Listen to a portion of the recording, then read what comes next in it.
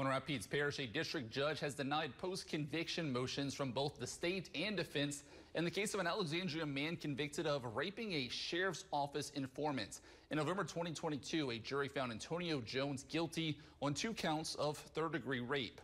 The judge sentenced Jones to 10 counts on each count, or 10 years on each count to run at the same time, which the state argued was far too lenient, filing a motion to reconsider the sentence. Meanwhile, Jones's defense filed a motion for a new trial, citing a civil case in which the victim claimed she was coerced into being an informant, whereas she testified to voluntarily participation during the trial. Now, Jones's defense argued that she perjured herself and offered up new evidence, but a post-conviction judge denied the defense motion for a new trial, finding the victim's claims made in the civil suit were not new evidence, and the role of the victim in the evidence was clear in securing a rape conviction. That judge also denied the state's motion to reconsider Jones's sentence, standing by the trial judge's decision.